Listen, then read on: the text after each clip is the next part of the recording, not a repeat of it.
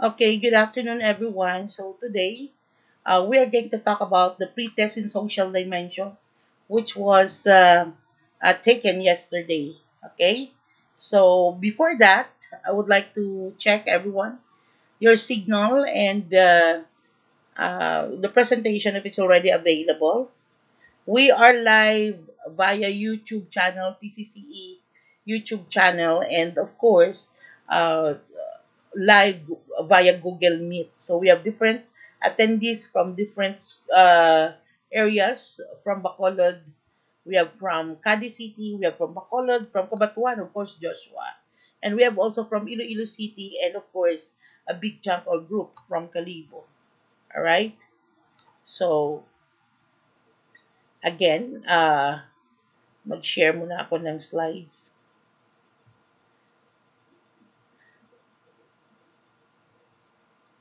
So, please check if the slides is already available. Can you tell me, Joshua, you're on? So, Buhay pa man. wala pa ba tayong slides Buhay dyan? pa. Alright, sandali lang.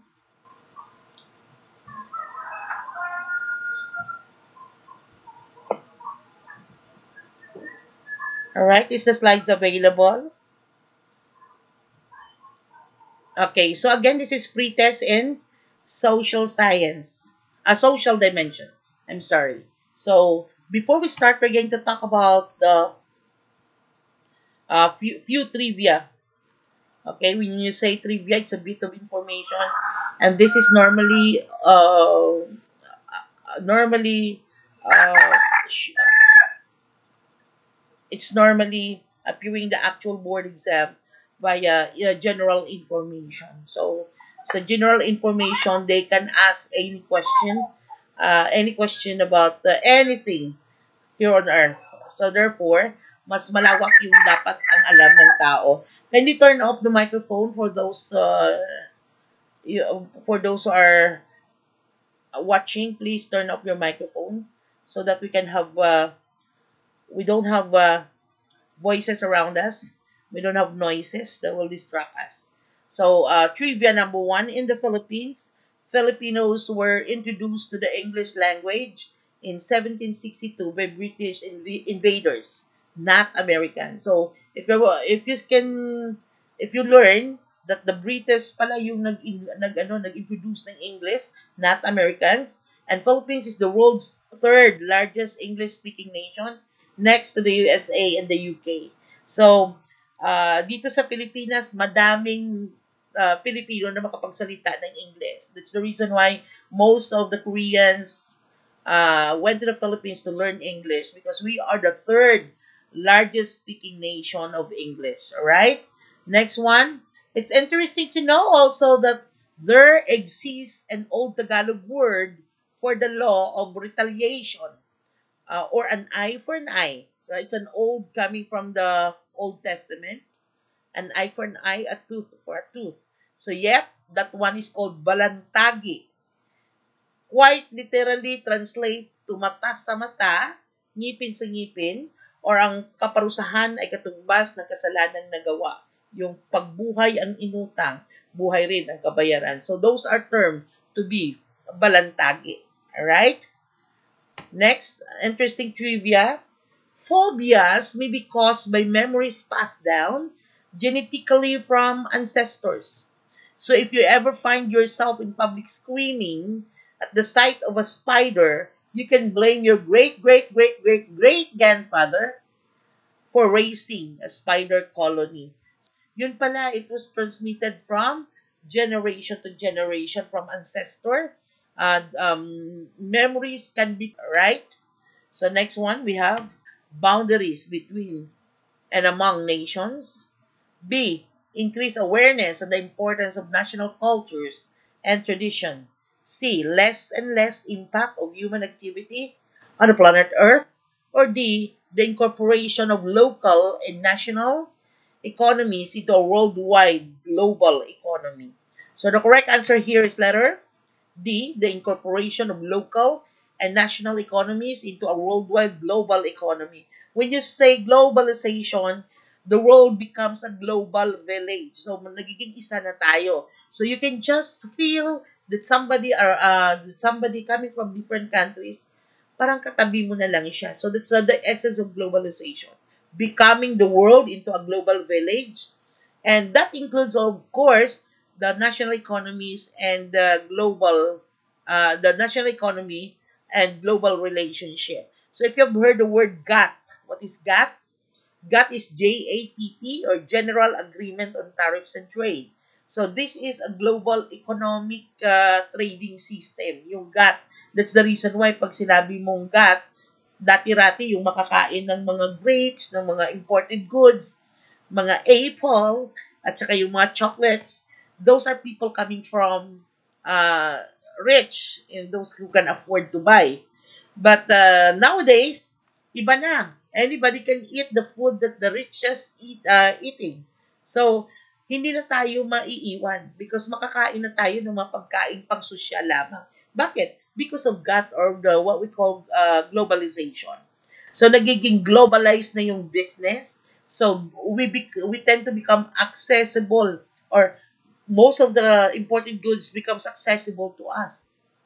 Yung dati-dati, yung mga Toblerone and Cadbury, those rich people can eat. Now, we can eat that also because it becomes very affordable and available in the market. Alright? So, that one is letter D, the incorporation of local and national economy into a worldwide global economy.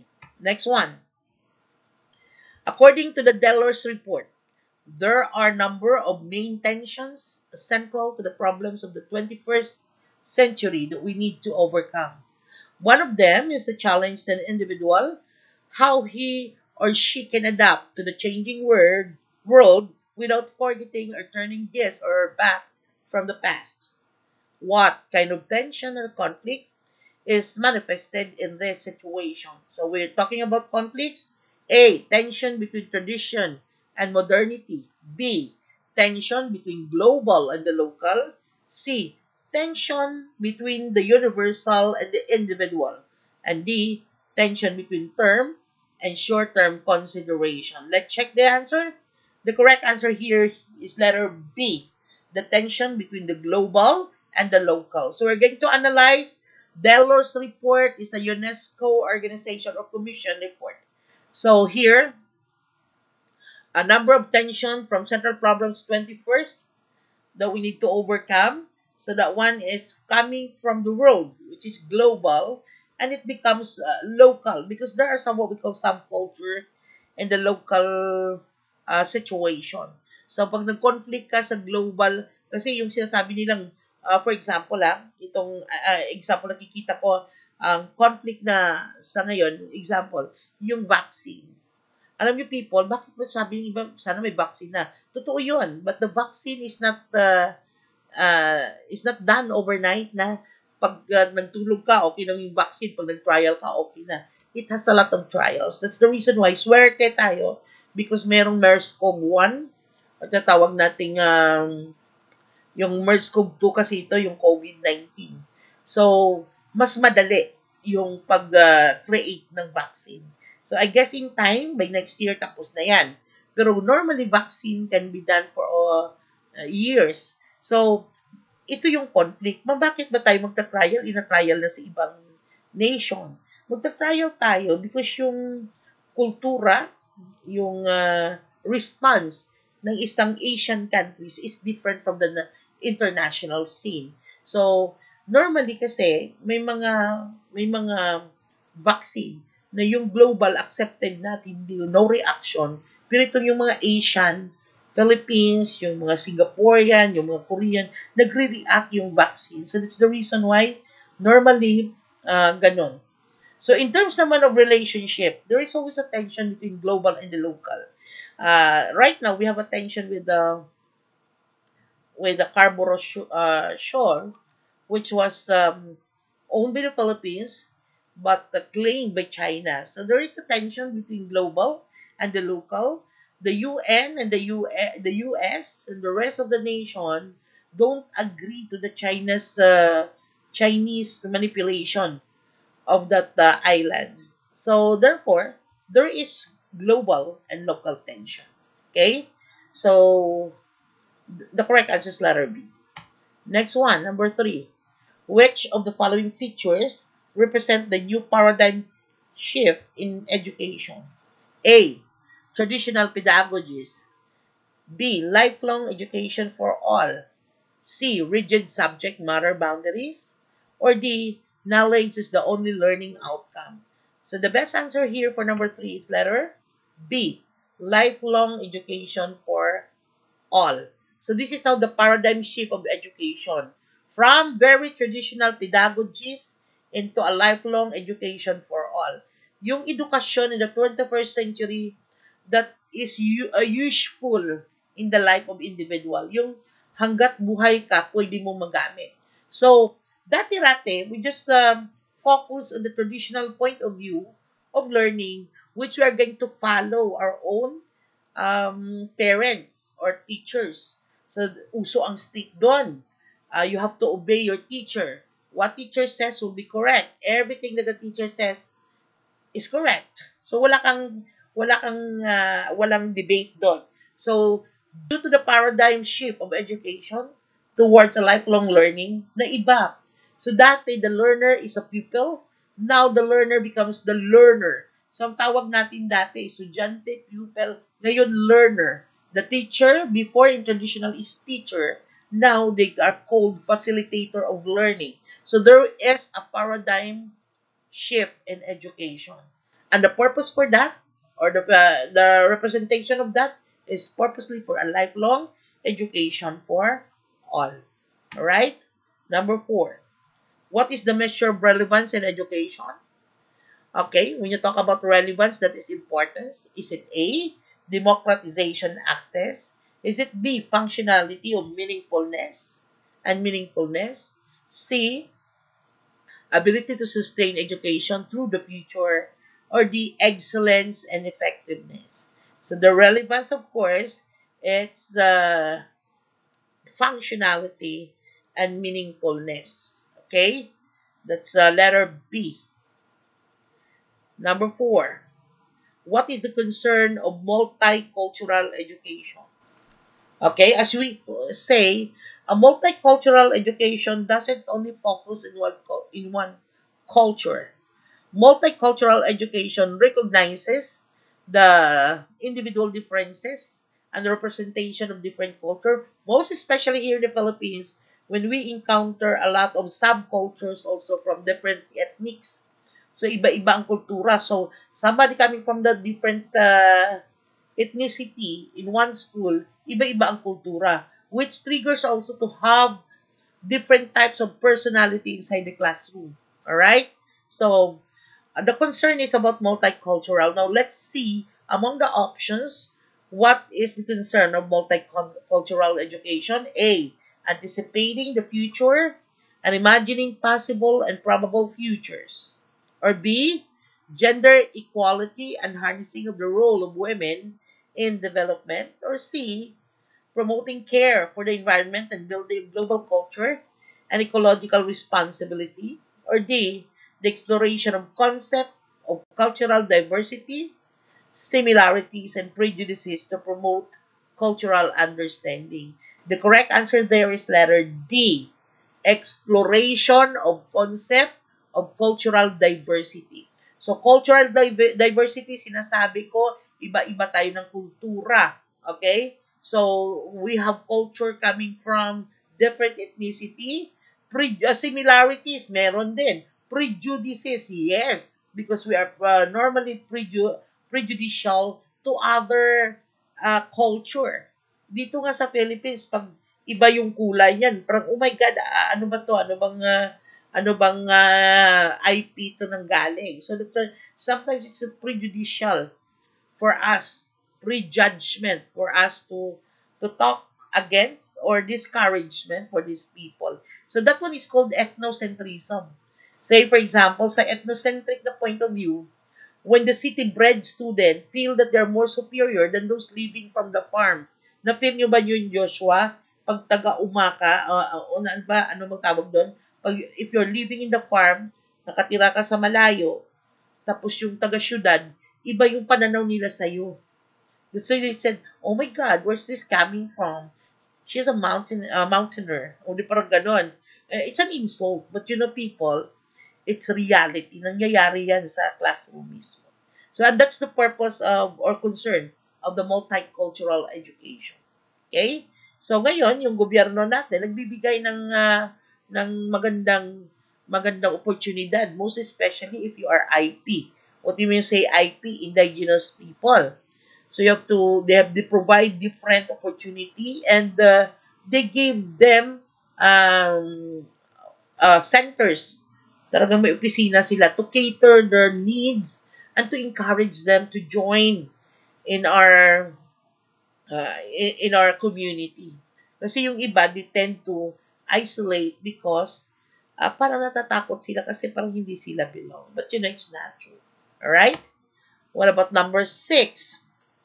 Which of the following may be considered an economic impact of globalization on education? Alright? Ano bang impact ng globalization on education? Aba, madami din kasi may mga MOOCs na. Ano bang MOOC? Sabi ko kanina last time sa EdTech natin, yung MOOCs or MOOC is Massive Open Online Course. Bakit meron ng mga MOOCs? International yan. You can study abroad if you want because of course the impact of the globalization. Isa yan sa mga impact. So ngayon, you can just email your notes, you can just call your teacher, you can communicate online. It's the reason why yung mga Pinoy talaga hindi pala talaga ready for online learning. Kasi if there are some changes in learning process, nagre-react yung Pinoy kasi hindi nga sila handa. Kag hindi talaga naman handa. Because in terms of internet, napaka-slow ng globe at saka ng smart. That's why daw may dito kasi dito yung magsusupply ng lapses ng globe at saka ng smart. Pero ang pinakamabilis daw na internet is Korean. Once you are part already of the what we call global education, it's normally a digital platform for learning. So you can learn at the comfort of your home. You can learn without spending any penny for your pamasahe or for your fare, and you can learn without having a risk of exposure of COVID. All right, that's the essence of what we call online learning. So here, because of that impact in globalization of education, let's look at what is the greatest among the options. A, increasing commercialization of education and the corporate takeover of education. Or B, weakening of the notion of the citizen as a unified and unifying concept. Or C, new technologies of information and communication creates new approaches to learning. Or D, reduction of the state government support and subsidy for education. Dapat nga hindi nire-reduce yan. Dapat sinisupport. Sabi ko nga, kanina lang, sinabi ko sa asawa ko, what about stopping muna ng build program and give all the opportunity to have what you call economic recovery and support the educational system. Kasi pangatlo lang tayo sa budget ng gobyerno. So what about the giving a big chunk of the budget to education para hindi naman nagdo-donate naghihingi si teacher ng donation for the modules. Okay? Bakit ba hindi natin pwede bigyan ng internet yung entire school para kay teachers to use? Yun. Sinasabi ko, mas madali. Alright? A reduction here. The correct answer here is letter A. Increasing commercialization of education and the corporate takeover of education. Alright. So, ito na tinatawag na economic impact ng globalization. Ito bang sinasabi mo walang tamang sagot, Chris? Actually, lahat pwede man naman magiging impact. So, ang tanong dito, may be considered as economic impact. So, ito namang letter B, hindi naman siya economic in terms. Ang new technologies is technology, impact ng technology. Ito naman, impact to education. ang impact ng economic dyan ay letter A. Ano ibig sabihin ng increasing commercialization of education and the corporate takeover of education? Nagiging commercialize na yung edukasyon natin. Alright? So, dati kasi, pag sinasabing commercialization because of the globalization, you can offer all throughout the world. Kasi sabi ko nga, napakaganda ng ating, what you call that, ang ating coverage. Bakit? You can actually offer your education, a school, university, or colleges can offer their program all throughout the world. So it becomes commercialized. That's true. And the people, corporate or corporation will take over of it. So madami din. So last time when I was in UP, there was a clamor of selling university into a private individual. Ang tawag doon is privatization, which is also proposed by the government right now for PhilHealth. So ngayon, pinopropose ng gobyerno na i-privatize ang PhilHealth.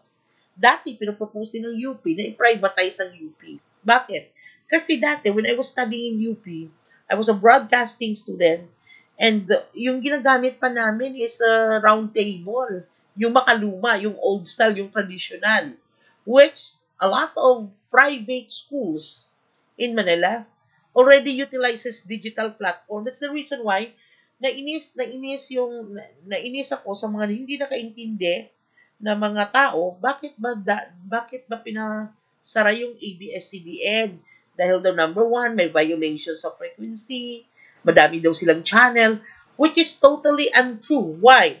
Yun ang difference niya. Pag say, for example, when you are using the old platform, which is the, ano tawag doon? Round turntable or round table. Turntable tayo yun, yung pamilong na may plaka-plaka ka. Yun yung paggamit namin sa UP. Whereas, some private school utilizes digital. So, ano kagandahan ng digital? Pag digital channeling na class, yung isang frequency, you can chunk it into different channel. So, ang government, nagbibigay ng frequency for, ano tawag doon, franchised frequency. Tapos, yung iba, makaluma pa, yung ibang mga station. Yung ABS-CBN, they convert that one frequency into black box that is digital to create different channels. So, in terms of, what you call that, policy, walang binayolate yung ABS-CBN in the point of view of technicalities. Bakit? Isa lang naman talaga yung frequency na ginamit nila. But because also, the government, during the time of Pinoy, encourages all stations to go digital in order to maximize their earning, plus to maximize their coverage. Yun yung ginawa ng ABS-CBN. So, yun. So, that's the reason why I was feel bad about it. Siguro, meron akong reklamo sa gobyernong ito. One thing is that the closure of a media industry that brings a lot of help to a lot of Filipino people. Bakit a lot of Filipino people? Because in terms of coverage of ABS-CBN is a very good transmitter to different areas. Unless you are a DDS na ayaw mo talaga ng ABS. But if you are objective enough, we need ABS-CBN. And yun. So, impact yun. Yung mga tinatawag na privatization. What else? Ang PhilHealth, ipa-privatize. Mahihirapan yung mga mahihirap na tao. Example of mga privatized na formerly government-owned, Philippine Airlines, that formerly government-owned, binigay sa kay Lusyutan, private. So, mahal ang PAL. Ano pa? Philippine National Bank, PNB. Binili rin kay Lusyutan. Ngayon, Allied Bank, PNB na. So, madami pang mga agency ng gobyerno na ginagawang private. And once it is private, there is a corporate taking over of business. So, ganun din sa mga education. Pag privatize na yan, wala na. It becomes a profit-oriented. All right? Number 7. Which of the following aptly describe Marshall McLuhan concepts of global village? Okay? So A, is it the idea that because of the rapid globalization and development in technology, the world has become one global village where increased diversity and difference among people has become more pronounced than ever. B, this is the rapid integration of the planet through media and technology, where events in one part of the world could be experienced from other parts of in real time, similar to what human experience was like when we live in a small villages. Or C, global village is a kind of global world we are experiencing characterized by fundamentalism, apathy, and conflict brought about by the clashes of culture. Or D, people's cultural religious identities will be the primary source of conflict in a post-Cold War world, as evidenced with the conflict between fundamentalist Muslim and the Western world. What is the best thing that describes McLuhan's concept of global village? The correct answer is letter A. Okay? Development in the world has become one global village, which where increased diversity and difference among people has become pronounced more ever. Alright? So letter A. So any questions later on, please reserve it after the discussion. Number 8. When planning her lesson in units, Mrs. Jones is carefully to include books and resources from a variety of culture and ethnic groups. What kind of education is this? A. Multilingual education. B. Transformative education. C. Multicultural education. Or D. Gender-free education. We're talking about the inclusion of books and resources from variety of cultures and ethnic groups. That talks about letter C. Multicultural education. Next item, number 9. Which of the following is not a characteristic of globalization? We're almost talking about globalization. We have defined already what globalization is. Among the options there, what is not included? A. Stretching a social, political, and economic activities across political frontiers, regions, and continents. B. The growing magnitude of interconnectedness and flows of trade, investment, and migration. Or C, a speeding up of global interactions and processes through worldwide system of transportation and communication. Or D, the expansion of economic protectionism and the isolation of poor countries. What is not there is letter D. Of course, doesn't talk about relationship, doesn't talk about globalization, doesn't talk about isolation and protectionism. So that is not included. So A, B, and C are all globalization. Next item, number 10. Which of the following illustrates the major paradigm shift of education in the 21st century? Okay, A. Shift from rigid subject matter to a more interdisciplinary and multidisciplinary pedagogical approach. B. Shift from values education and emotional learning to knowledge-dominated curriculum. C. From contextualized themes generated from global and local realities to pre-organized subject matter. Or D. From more flexible learning style to a prescribed pedagogy. The best answer here is letter D. From more flexible learning style. I'm sorry. I guess this is not the correct answer. The correct answer is letter A. Is this the one you're asking, Chris? Major paradigm shift of the 21st century is from rigid to a more interdisciplinary and multidisciplinary approach. That's letter A. Letter D cannot be.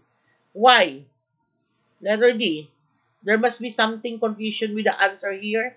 D is from more flexible to prescribed. That is the 21st century. Kasi from traditional to facilitating style tayo. Tama ba ako, Joshua? So, D is not a correct answer. Medyo na ano lang, medyo kinopya lang to ng ating encoder, but this one is not correct answer. So, the correct answer is letter A. From shift to rigid subject matter, traditional yung rigid to a more interdisciplinary and multidisciplinary pedagogical approach. Alright? Hindi ko kanina nakita. So, please check that the correct answer is A, not D. Number 11. What educational approach perspective recognizes the knowledge and experience of women, racial groups, and ethnic groups as being just, as valid and relevant as the knowledge of dominant groups in a mainstream academic discourse? A. Is that a transformative education? Is that a multicultural education, inclusive education, or global education? Alright? So the correct answer here is letter, alright, inclusive education. Why inclusive education? We don't have no discrimination of whatever you came from, wherever you came from, whatever you are. There is acknowledgement of LGBTQ. Lahat yan in-acknowledge sa inclusive education. Okay? Tinatawag lang natin na global education. It is for global purposes. Multicultural if it acknowledges different culture. Transformative education if it gears towards the societal transformation. So the correct answer here is inclusive education. Number 12. How does the notion of cultural relativity and variability affect the teaching learning processes in school? A. The students of varied cultural background will in no way affect the way they will learn the lesson in school. Is that B. The student can readily adjust to the way the teacher initiates the learning in school because children are adaptable beings no matter what culture they come from. Or C.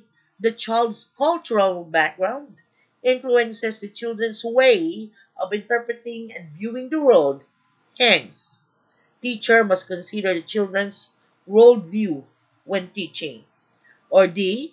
The teacher should be wary of different cultural points of view and must make sure that student will see things the same way. Alright? So, notion of cultural relativity and variability. Okay, of course, the correct answer is letter D. The teacher should be wary of different cultural points of view and must make sure that student will see things the same way. Why? Kasi si teacher yung magiging neutralizer of all the different cultures of the students inside the classroom. So, dapat teacher must be oriented. Teacher must have a better perspective of multicultural relationship and relativity. Iba-iba kasing kultura natin, most especially in the Philippines. So, minsan, we don't understand that the teacher is itself, siya pa yung unang bully ng estudyante. So, the reason why we need to improve our relationship, our knowledge about our culture, and how to acknowledge that inside the classroom. Para magiging isa na lang yung pananaw ng mga bata sa loob ng klase. Number 13. Which among the following is the focus of civic education? Okay? Civic education. A. Promote understanding of human rights, concepts, and values to enable learners to comprehend and transform conditions which give rise to human rights violations. Or B. Learning for effective participation in democratic and development processes at both local and national level. Or C. Foster a vision of education for sustainable development and care for the environment.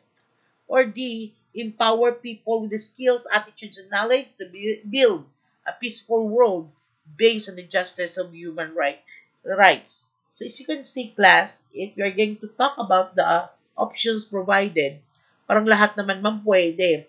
This is in the actual board exam. What makes you so very careful? Because yung mga options natin masyadong malapit. And minsan, this makes the examinations very difficult, right? And challenging. So the correct answer here is letter B. Learning, ang focus ng civic education, effective participation in democratic and development processes of both local and national level. So if you can see, B talks about A, C, and D. So these are so-called all answers is correct, but you have to choose the best answer. And you know, people, when you're talking about civic education, sinasabi nila, "Uy, makilahok ka." Ano ba ibig sabihin makilahok? When you say makilahok, join the National Development Program. Maki-join ka sa pag-develop ng ating mahal na Pilipinas. Huwag ka lang diyang umupo and just being selfish and you get what you want, okay ka na. So may ano tayo, may obligasyon tayo magiging parte ng society because whether we like it or not, we are part and parcel of this Philippines. All right? We're part and parcel of the democratic processes. We're part and parcel of the national governance. We're part and parcel of all that's happening around us. All right? So number 14. Which of the following initiate would not help a school address diversity? Okay, again, which of the following initiative would not help a school address diversity? So, when you say diversity, it's individual differences. So, all choices is correct except the not there. Okay? A, using ability grouping. B, using cooperative learning. C, working with neighborhood groups. Or D, using culturally relevant teaching method.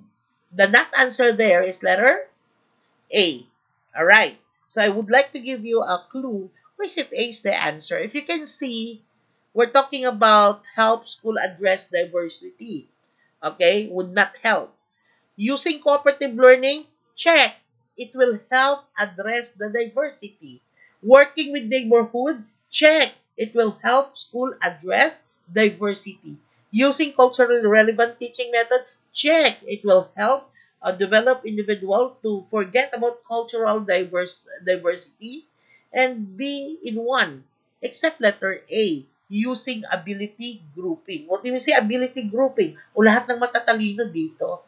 That's the reason why sabi ko, ito yung sectioning ng ng public school which is homogeneous. Pag section 1 ka, matalino ka, parang ganun, parang oh my god, it makes a sense those who are third section, fourth section or even last section to feel awkward, hindi sila matalino because parang ni-label mo na sila. And that is against diversity. All right? So yun. Number 15. If the teacher is emphasizing the development of the learner's competency to transform knowledge into innovations and job creation, what pillar of education does she is actually promoting? Sabi ko last time, may 5 tayong pillars of learning, that is learning to know, learning to do, learning to live together, or learning to be. Dagdagan ko ng isa, learning to transform oneself and society. So let's talk about this question. It talks about what pillars of learning. So, maghanap tayo ng clue. Kasi ang iba nahirapan dito. But most of the time, board examination tackles about this one. Okay? When you talk about the different pillars of learning, hanapan mo siya ng clue sa tanong. And the clue is that their learner's competency. Joshua, can you hear me? Learner's competency. to transform knowledge into innovation. That one, pag nakita mong competency, Joshua, in the examination, that is pillars of learning to do. Okay, competency talks about skills. So means to say to do. But it talks about information and knowledge to know. It talks about relationship, live together. Talks about holistic development of individual to be. It talks about your sacrifices towards the success of others, that is learning to transform oneself and society. So ang tamang sagot dito is letter B, learning to do. Alright? 16. What pillar of education which emphasizes learning to be human through acquisition of knowledge, skills, values, conducive to personality development? Okay, we're talking about here. Emphasizes learning to be human. Okay, however, acquisition of knowledge, skills, and values. This one is learning to B. Holistic, ma'am. Letter B. D. I'm sorry. Human to acquisition values conducive to personality development. Ito yung endpoint mo. That is learning to be. Number 17. A class is composed of students coming from different ethnic communities, including Muslims and Lumans. They seem to have difficulty understanding each other's behavior and point of view. What should the teacher do? Okay?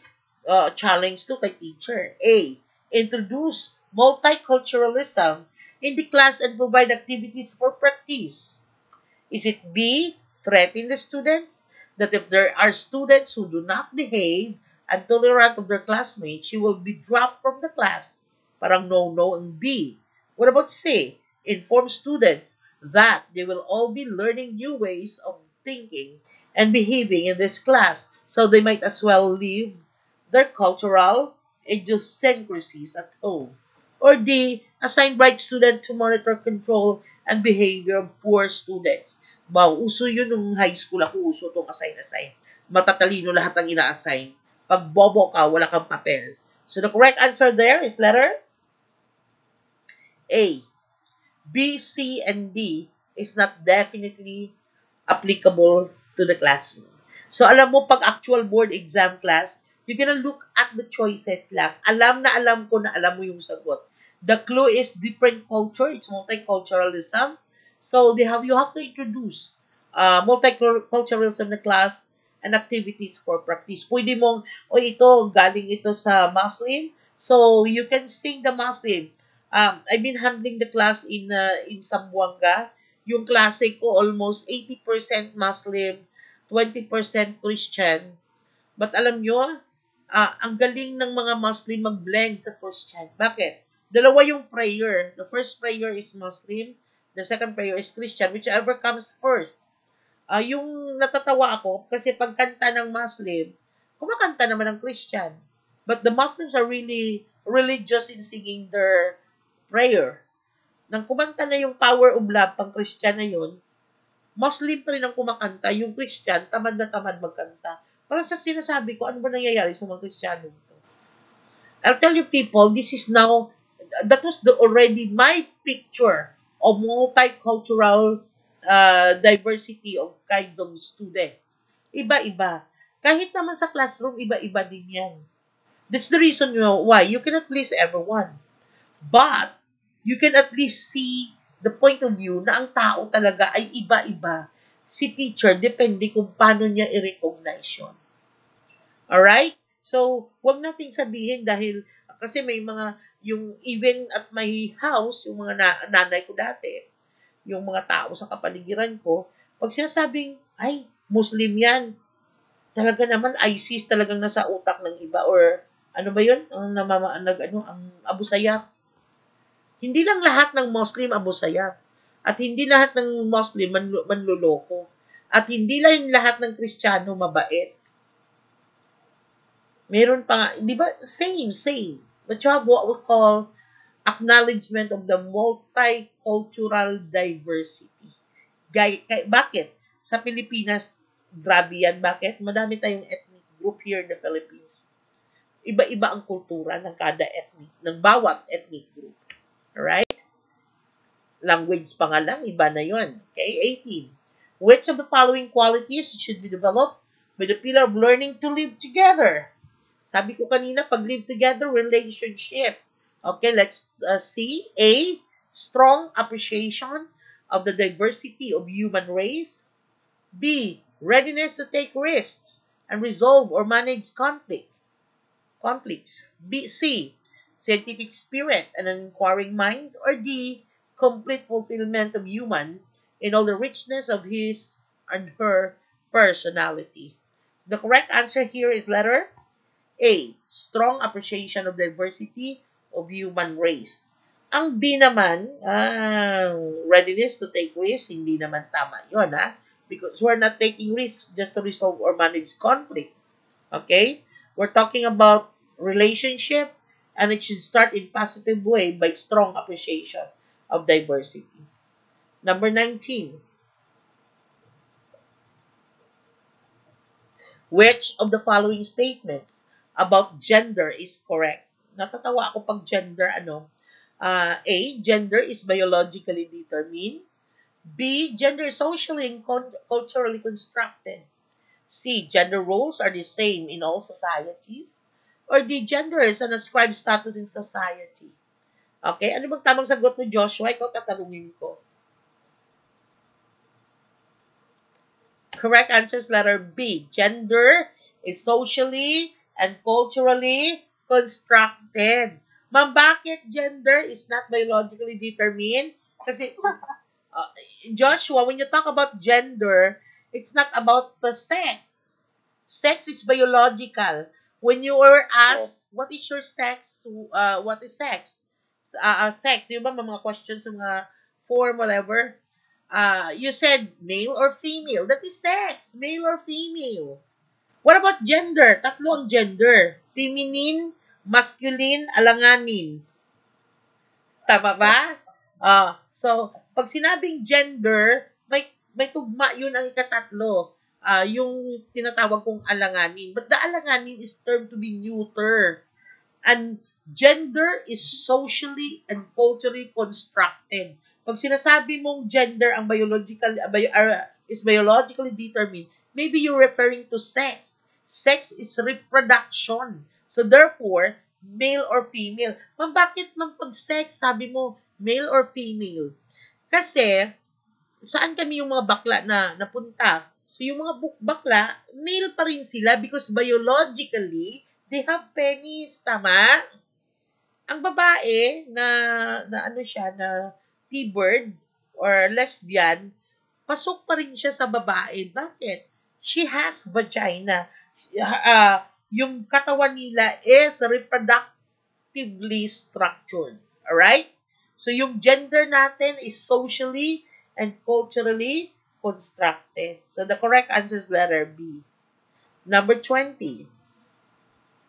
UNICEF and UNESCO are two KUN agencies which are particularly active advocates of education for peace. Which of the following is not supported by UNESCO in promoting peace in the school?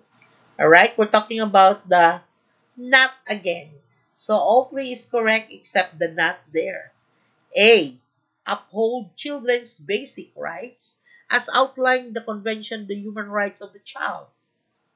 B, develop a climate that models peaceful and respectful behavior among all members of the learning community. C, demonstrate the principle of equality and non-discrimination in administrative policies. Or D, enable the teacher to stress peacemaking in social studies classroom only when necessary. So what is the not there? It's letter D. Alright? Enable the teacher to stress peacemaking in social studies classroom only when necessary. Kaya related to Joshua. Why? Because hindi tama yon na kung kinakailangan lang. Dapat at all terms, at all costs, you have to promote peacemaking. in your social studies class. So that is the NAP there. So A, B, and C are all pasok sa UNICEF and UNESCO UN agencies. Alright? Advocacy. Number 21. Ang hahaba ng mga question ngayon, ha? One way to advance peace education is through partnership of various non-governmental organizations, education institutions, United Nations, specialized bodies which link ideals of peace with research and practice. One such significant example is the Hague Agenda for Peace and Justice for the 21st century. What is the aim of the agenda's global campaign for peace education? Okay, we're talking about the aim. A, helps coordinate local initiatives and unite educators in a common practice of educating for a culture of peace. B, supports the UN Decade for a Culture of Peace and Non-Violence for the Children of the World, and to introduce peace and human rights education into all educational institutions. Letter C, brings together multiple traditions of pedagogy, theories of education, and international initiative for the advancement of total human development and care for the environment through learning. And D, serves to enhance learning across subject like conflict resolution initiative. The correct answer is letter B, okay, and that is supports the UN Decade for a Culture of Peace and Non-Violence for the Children of the World, and to introduce peace and human rights education into all educational institutions. Number 22.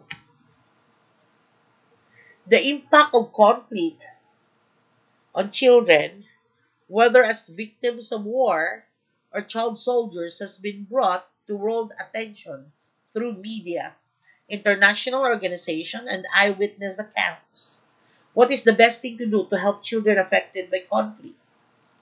Alright? So, yung pag may hindi ka mo kayang sabihin, or kung may mga very significant issues ka na tinatago mo lang, but you want it to be an eye-opener, normally they go to media. Bakit sa media sila pumupunta? Yung mga taong, bakit sa media? Number one, when people having an issue directly goes to media, they feel that they are secured because there are Filipino people who are watching over that issue. That's why napakaganda ng role ng media. So you might be wary, or you might be listening to some issues. Bakit nililabel nila na isang ang Duterte administration, isang martial law o nagbubusal ng mga media industry? Kasi a weak government always aim to close the media organization. So, pag ikaw kasi government, sabi nga ni Miriam Santiago, a strong government always acknowledge the role of media. So, here in our question, what is the best thing to do to help children affected by the conflict during the war of soldiers before? A, employ education to regain parts of the lost children and to facilitate the experiences that support healthy social, emotional, and intellectual growth and development.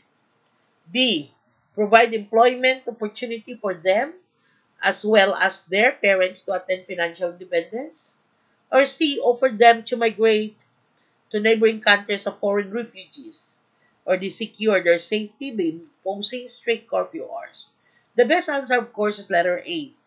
But letter A, hindi lahat ng longer ang tanong sagot, ha? But, among the options, A talks about with rationality. Okay? So, most especially if these children is being exposed to war.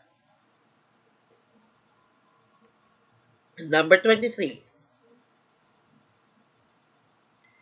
The United Nations is committed to address climate through mitigation and adaptation. Which of the following is the best way of addressing the issue? A. Deepen strategic and operational collaboration with the international and regional organizations, including international financial institutions and regional development banks and other stakeholders. B. Developing a policy framework that identifies basic elements needed to prevent human rights violation. Or C. Facilitate and execute agreement on reducing emission from deforestation and forest degradation to protect forests and sustain the livelihood of the people who depend on them. Or D. Enhancing collaboration among humanitarian organizations, particularly from the global south and at the local, national, regional levels, to strengthen community resilience and emergency response, and establishment of a monitoring system to assess progress in the implementation of preparedness measure. Okay, so now, what is the correct answer that address the issue? It's letter C. Okay, we're talking kasi about address climate through mitigation and adaptation. You might be wondering, ma'am, dami nangyayari natin sa kapaligiran. We have what we call hailstorm. We have sandstorm. We have typhoon. We have volcanic eruptions. And we have a lot of things that's happening around us. And that one is brought to you because of the climate change. Huh? So climate change is a very critical issues right now about environment. So the correct answer there among the among the options is letter C. Execute agreement on reducing emission from deforestation and forest degradation. A lot of people has been talking about Dolomite.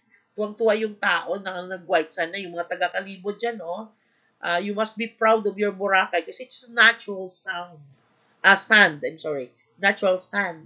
Yung dinala sa Manila Bay is an artificial sand.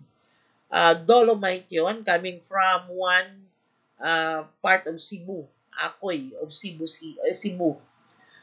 Okay naman, natutuwa yung tao kasi pumuti nga yung sand.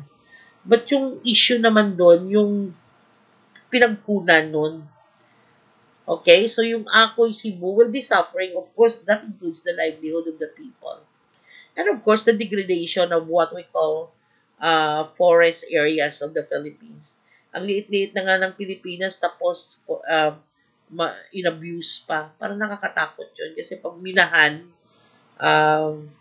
last Gina Lopez moment in DNR, she closes most of the violating mining company. That includes the mining company of my family name, Defensor. But you know, ano yun, sad moment doon kasi lugi yung mining company, malaki yung lugi nila.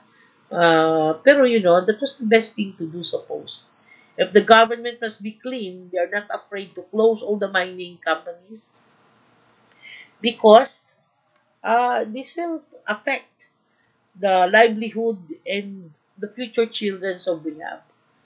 Alam nyo, nung nag-lockdown ng 2 months, hindi talaga lumalabas yung tao sa Metro Manila. Gumanda yung kapaligiran.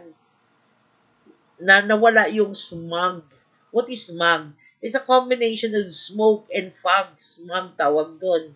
Sa Metro Manila, you can see definitely, clearly, the sunset in the Manila Bay.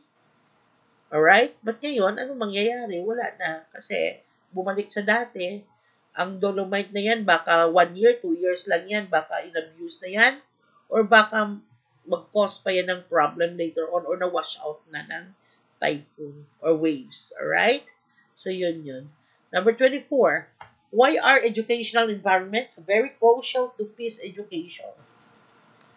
A.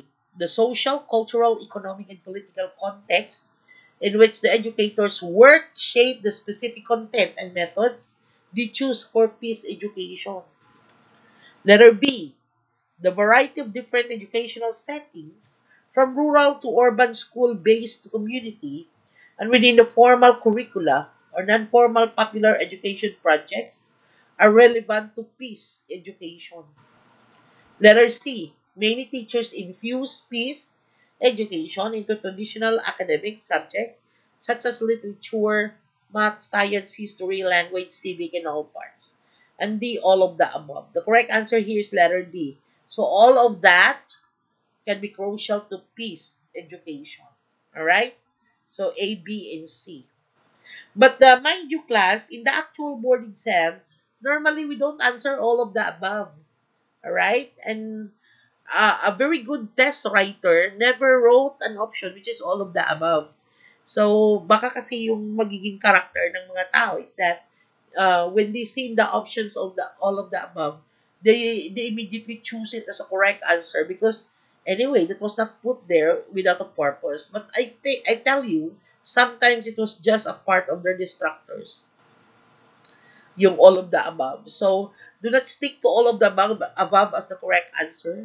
You always find ways to eliminate the all of the above. Alright? Number 25. What is celebrated every December 10? Is that Mother's Day language? Or is Mother Language Day? Human Rights Day, Earth's Day, International Day of Tolerance. That one is letter B, Human Rights Day. Alright? Letter B. Number 26. Filipinos tend to look the world and nature as people by supernatural being and governed by forces above him. They manifest. This is Filipinos. Wala na tayong apostrophe yan dyan dapat. Okay. Filipinos tend to look at the world and nature as peopled by natural being and governed by forces above him. They manifest what? A. Particularism, personalism, non-rationalism, rationalism. What's your answer there?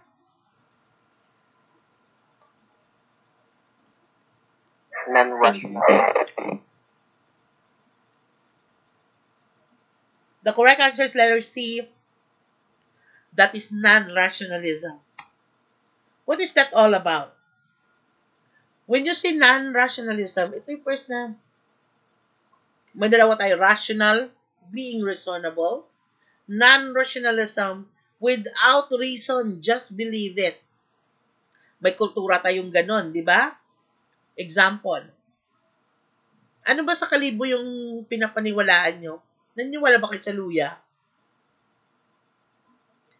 Yung luya, ginger, just to make you good, yung parang yung mga may sakit, nagpaluya-luya, luya-luya sa tawag namin dito, luya-luya eh. Joshua, ano tawag natin dito? Luya-luya? Luya. Oh, di ba no? Paluya. Okay? That is non-rationalism. Walang basihan, you just have to believe. Sa Antique, we call that mapatawas ako. In some areas, albularyo. Ano pa? Hampol. Steam bath. Anong tawag doon? Tuob. Ano tawag sa kalibo doon? Tuob din ba? So, yes, ma'am. Tuob din. So, walang basihan siya. You have to believe. Supernatural, aswang, agta, kama-kama. Ano pa yon? Madami pa. Tamawo. Mga taong hindi nakikita. That is a supernatural being. You have to believe even when there's no basis. Tama? And that is a belief of non-rationalism. Madami yan. Tabi-tabi po. Ihi po ako. Di ba may ganon? Mga anito-anito. That is non-rationalism. Magluluto ka, you have to put something there in the altar. That is non-rationalism. You have to call all the spirits to eat with you. That is non-rationalism. Walang basis, but you have to believe it. Okay? That is one of the most popular culture for Filipinos. Napakaano yan na kultura ng Pinoy, ano? Kasi ang nanay ko, kahit nasa ospital ka, sabi niya, inaswang ka, nakikita sa luya. Ha? Parang ganun. Bakit? Because doon tayo nag-grow. Nawawala ba? Sa kapanahunan niya yun, medyo nawawala kasi yung anak ko, hindi niya nakilala yung mga different types of monster. Sabi, Mami, anong maligno? Maligno. Iba't ibang uri ng mga monster. So, ang kilala na nila na monster or mga ghost, white lady, parang ganun. Okay? So, next one. Number 27. Refers to the total way of life shared by members of society. Sociology, biosociology, race, culture. Okay, the correct answer here is letter D, that's culture. So sociology is the science, the study about the society. So culture, it's a manner, it's an attitude, it's a character that we share by members of society. Example naman kultura meron tayo, chismis. Chismosa ang Pilipino. Do you agree? Wala talagang mag-agree, oh. Yeah. Yes, ma'am! Yes, ma'am! Yes, yes, yes! Lahat tayo chismosa. We love talking other people's life. And you know, sa showbiz, yun yung tinatawag natin the buzz. Okay? Because we love chismis. And we also backbite. Bakit ba tayo nag-backbite? Kasi kultura ng Pinoy, wag mong sabihin ang totoo. Let's say, hoy, girl, tingnan mo ako, maganda ba ako?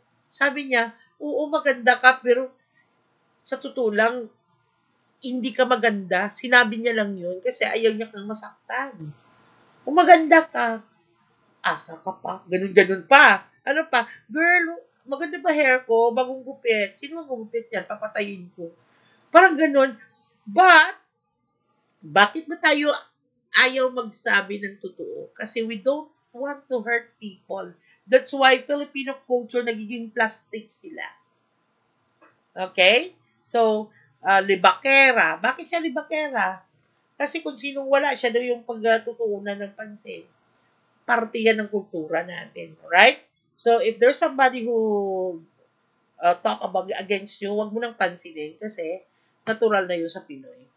Number 28. Which are the rules of conduct that specify how people ought to think and act code? Is that norms, values, sanctions, subculture? The correct answer is letter A, that's the norm. The rules of conduct specify how people ought to think and act. Okay, for example, huwag kang magsalita if others are still talking. That one is norms. Huwag kang pumasok sa bahay na hindi sa'yo. That is norms. Mag-ano ka muna, what is katok? Ano ba to? Mag-knock ba? Ano tawag doon? Mag-knock ka muna before you enter a room or a place. That is a norm. Okay? So, yung iba naman, ang bastusan lang. Tao po, diretso-diretso siya sa loob ng kwarto. Alright? Okay, that one is called norms. Number 29. Which, when violated, may cause the violator to be regarded as eccentric, weird. Tama bang spelling ng word na to? Or crazy. Is that fuckways, mores, lost, institution? The correct answer is D. Again. Which, when violated, because violated, to be regarded as eccentric, weird. Parang wala sang sagot. Ito siguro, ito sinasabi ni ano? Folkways, ma'am, right? Folkways, ma'am. Yes? Crazy, yes, mo crazy. Folkways na sa... Kasi ma'am, weird and crazy, ma'am, is folkways. Oo nga, parang hindi sagot yung institution. Parang hindi siya tugma. Tama ba? I would rather go to folkways. Hindi naman siya mores. Hindi naman siya lost. It's letter A. Palitan natin sagot ha, kasi it's not institution. Okay? Sa encoding siguro, nagkamali. So, the folkways is the correct answer here. Letter A. 30. Thank you so much, guys, for the correction. 30. Which of the following does not describe the true nature of culture? A. Culture is learned from interaction with other people. Or B, culture tells us how we ought to act and believe. And culture is transmitted through biological inheritance. And culture helps us solve problems and adapt to our environment. We're looking for the not. So all three is correct except letter C, I guess.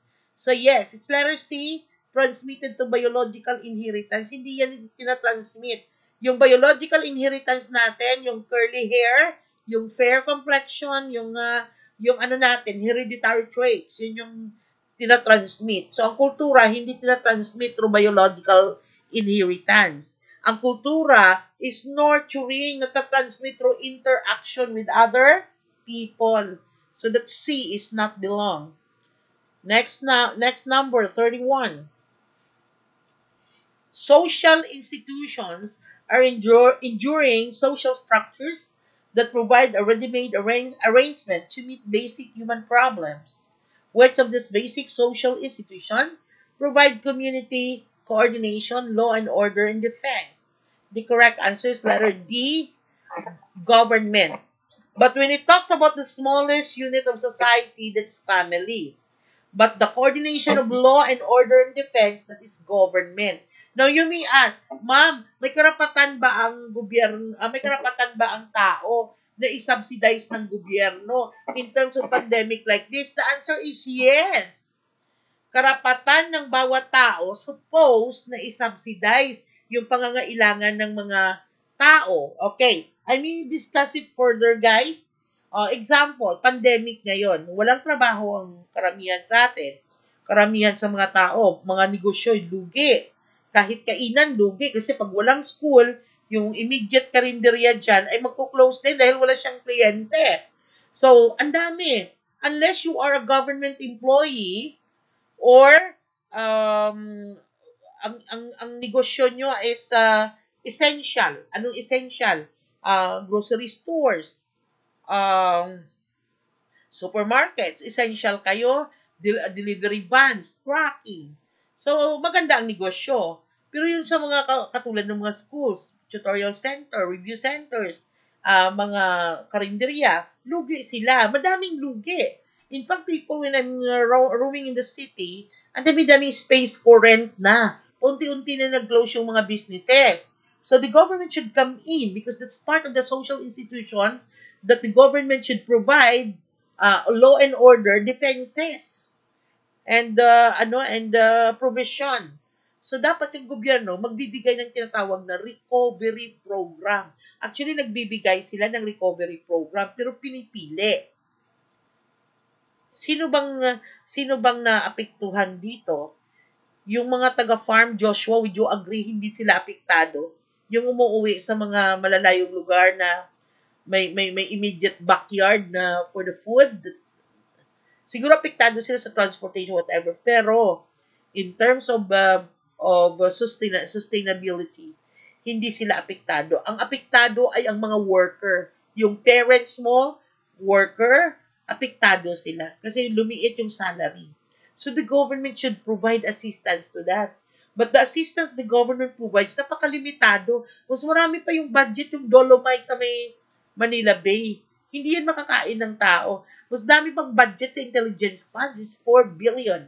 Madami pa yung budget sa PhilHealth na kinukurakot naman ng mga opisyales. Madaming budget sa ibang bagay. Sa build, napakalaki ng budget. But I want also to change the mindset of people na kailangan talagang tinatawag na economic recovery program. Ano economic recovery program? Yung mga business people, yung mga working group, providean ng subsidy ng gobyerno so that they can live a life and they can sustain the economy. Hindi talaga, mamamatay yung ekonomiya pag wala ng mga business people. Okay, that's one. So the correct answer there is letter D, government. Number 32. Which element of social structure refers to a set of norms specifying the rights and obligations associated with the status? A, value. B, value trait. C, role. D, dysfunction. We're looking to a set of norms. All right? Specifying the rights and the obligation. The correct answer is role. Okay, so let's talk about the value. Dysfunction naman, madaming dysfunction is not function. So, ibig sabihin, those are deviance or violation. So, yung tatawag nating value, ang value iba-iba sa bawat tao. Alright? There are some people who valued money compared to relationship. Do you agree? Example, may boyfriend ako, dalawang boyfriend. Ang isa mayaman, pero hindi ko mahal. Itong isa, si Joshua, mahal na mahal ko, pero walang pera. So, nagmamanifest dyan ang value ko. How? Based on my choices. Tama ba ko? So, pinili ko yung may pera. So, what I value more? Is it relationship or money? Siyempre, money. Ako nagtatanong, ako din nagsasagot. Okay? So, that is value. So, iba-iba yung value ng tao. So, iba naman, ayaw mag-abroad kasi ayaw nila iwan yung pamilya niya. So, ang value system niya is family-oriented. Ang iba naman, gusto mag-abroad para maraming pera. So, practicality or ang value system niya naman ay practicality. Okay? Kasi hindi naman natin makakain mahal yung ano natin, yung pamilya natin kung wala na tayong pera. So, yun. So, whichever is that, represent your value system. Alright? Yung pinili mo is already called value trait. Alright? So, yun. So, ako naman, I value more on relationship than money. Okay, number 33. What social process occurs when people work together to achieve shared goal? Is that exchange, competition, conflict, cooperation? The correct answer is letter D. That one is cooperation. Alright? Is conflict natural? The answer is yes. In any organization that you might be in later on, in any relationship that you are in later on, in any friendship, relationship, sexual relationship, parents, daughter or son relationship, there will always be conflict. Alright? However, conflict can be resolved. Okay, through uh, talk, negotiation, ganon. Alright? So, competition is also true. There are a lot of people who compete with you. Totoo yan. So, sa classroom, teachers should not promote competition. Teachers should promote cooperation. Alright? That's why, which is better, individual learning or cooperative learning, sabi ko, sa actual board exam, pag tinanong yan, the better is always cooperative learning. Bakit? Because cooperative is better than individual. Individual promotes competition, but cooperative learning promotes relationship. Right? 34. Which is considered as positive or favorable consequences of tough competition. Alright, ito. Personal stress, achievement is stimulated, cooperation is reduced, social inequalities is encouraged. So among the options there, of course, the one that is positive, we're going to choose letter B. Correct. Achievement is stimulated. So, positive siya na consequence or favorable consequence of top competition. Kasi pag mataas yung competition, you tend to move higher. Kailangan ako mag-strive na mas magaling sa kanila. Parang ganon. Alright? So, the rest are not the answers. Alam niyo people, kahit sa review center, may competition din. So, I'm so happy to tell you na we're still, among the review centers that is there in Iloilo City, we're still the best in proof ed.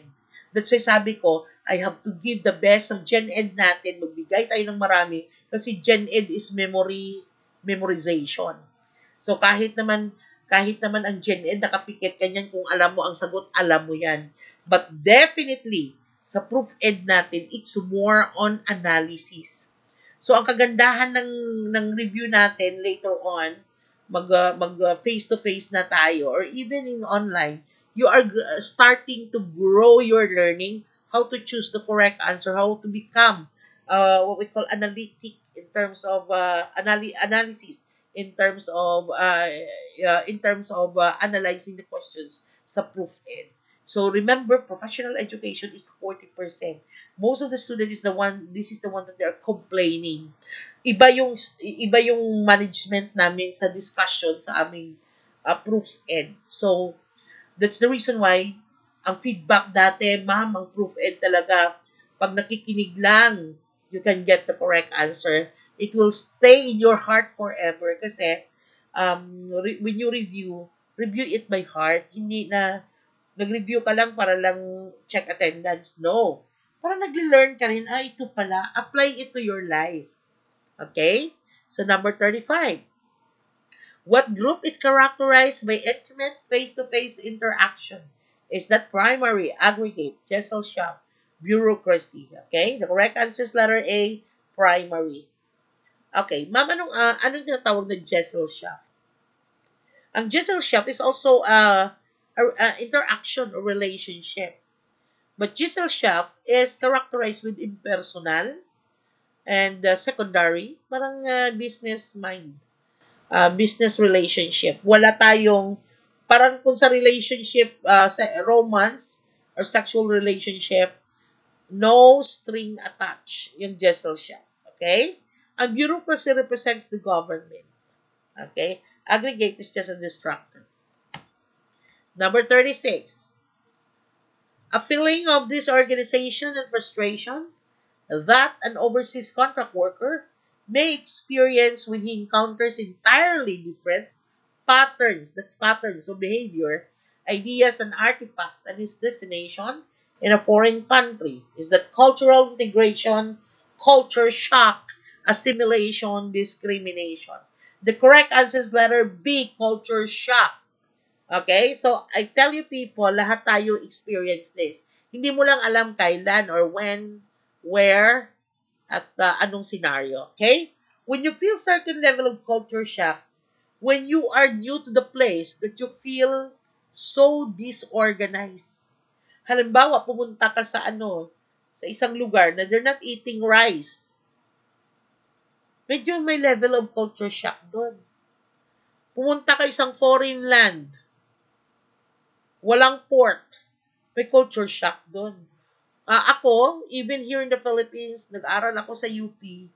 My first day was a big chunk of my culture shock when I entered the university. Bakit? Pagpasok ko pa lang, pwede pa lang mag-drink ng beer sa loob ng klase. Na-culture shock ako. Yung classmate ko nag-smoke inside the classroom. Na-culture shock ako. Yung teacher, they are not allowing student to call sir. Kasi sa atin, sir, ma'am, good morning. Medyo may pasipsip. Pero sa UP, hindi. You call me you call me on my first name. Filino, Ruby, ganun lang. Bakit? Ano sabi nila? Masyado na yung feudal, yung tawag na sir at saka ma'am. So, culture shock ako. Hindi pa, ito pala yun. Ganun. Nakakita ako ng PDA. What is PDA? Public Display of Affection. Na culture shock din ako. Pwede palang mag-lips to lips sa kantin. So, those are culture shock when the patterns of behavior is totally different from yours. The idea is totally different from yours.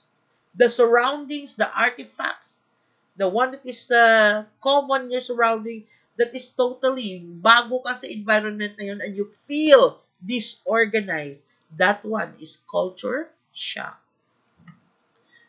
So the correct answer is letter B. Number 37. Punishment is ano ba to? Bakit ang daming A? Punishment is a social control. Ano ba to? Parang mala. If death penalty is imposed to scare offenders, the rest of the society into the following rules, the purpose of punishment is to what? A. Retribution, deterrence, reformation, or prevention. The correct answer is letter B. Deterrence. Okay? So, when you talk about death penalty, madaming form ang death penalty natin. Meron tayong para sa heinous crime, lethal injection. Meron din tayong electric chair. During the time of Marcos, electric chair. Okay? Meron din tayong tinatawag na reclusion perpetua. Okay? Reclusion perpetua refers to lifetime imprisonment. Okay? Pag sinasabi nating retribution, this is a punishment inflicted on someone as a vengeance for a wrong or criminal act. That is retribution. Okay? On the other hand, pag sinasabi nating, syempre, ang reformation, alam natin yan. Pag sinasabi namang deterrence, tama? Okay? So, when you say deterrence, on the other hand, an action of discouraging an action or prevent through instilling doubt or fear of the consequence. Okay? So, the correct answer is letter B. That is deterrence. Okay? Bakit siya sabi, dapat may death penalty sa Philippines? Para matakot yung tao. Huwag kang magkamali. Kasi, mada-death penalty ka. Okay? So, death penalty is known to be a capital punishment. 38. Emily Durkheim believed that the major cause of suicide in industrialized nation was the situation where the norms of society is unclear or no longer applicable to current condition. He called that situation as what? Is it a taboo? Is it an anomy? Is it a technique way? Or is it a deviance? So when you say deviance, that one is called against the society. Okay? So the correct answer here is letter B, anomy. So what is an anomy? Anomy theory, as we call it. So the idea of anomy means the lack of normal, ethical, or social standard. Okay? Ano ba? Parang naglindol? Okay, so baka feeling ko lang. Alright? Here, the answer is anomy. Again, what is anomy? Anomy means the lack of normal, ethical, or social standard. The concept emerged in 1893 when a French sociologist, Emily Durkheim, talked about the idea that the lack of rules and clarity resulted to psychological status of worthlessness, frustration, lack of purpose, and despair. Okay? So, anong teora na anomy na to? Anomy theory. Ngayon, madaming nag-suicide, alam nyo ba yan? So, sabi nga ng isang sa Western Visayas, hindi naman talaga COVID yung nakakatakot na number of death. Number of death, hindi ng cases. Kasi marami naman ng cases, nagsusurvive naman yung iba. Yung most common na maraming cases din na napabayaan yata natin na tingnan is the cases of suicide. Alright? Bakit madami nagsuicide? In this pandemic, pag walang sistema na maibigay yung gobyerno na itong gagawin natin to avoid everything, natatakot yung tao. And that fear was not recognized and was not directed. And so therefore, some individual committed suicide. Example ko dito sa amin, sa Uton, Iloilo, may nag-suicide na lalaki. Bakit? Kasi may symptom siya, sinisipon siya yata, or umuubo siya. So, pumunta siya ng hospital, hindi siya tinanggap.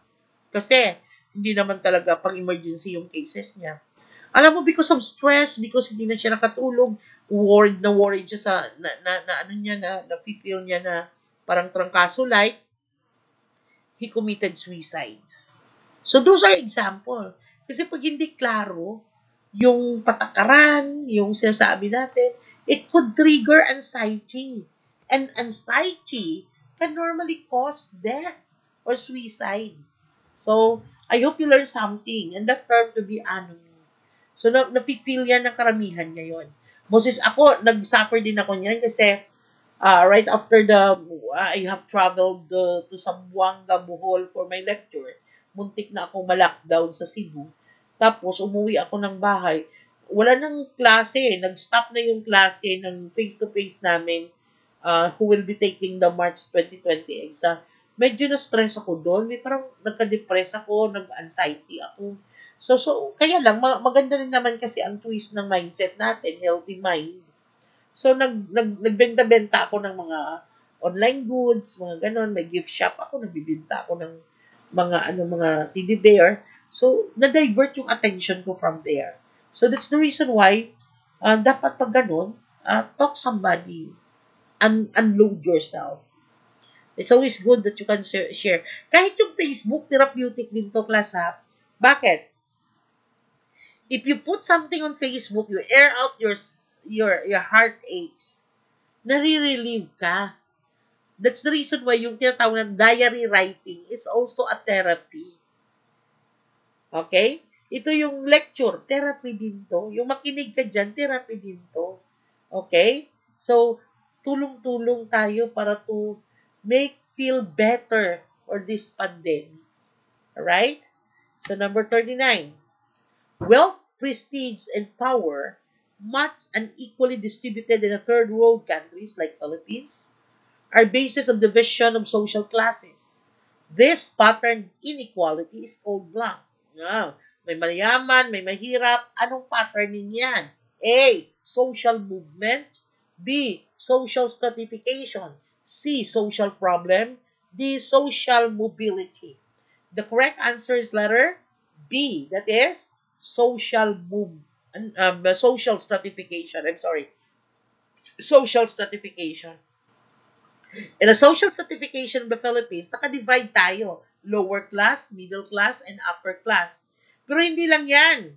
Sa ating social stratification, may tinatawag tayong lower-lower, upper-lower, lower-middle, upper-middle, upper-lower, upper-upper. So, yung upper-upper, sila yung mga kasosyalan, mga kayamanan, gano'n.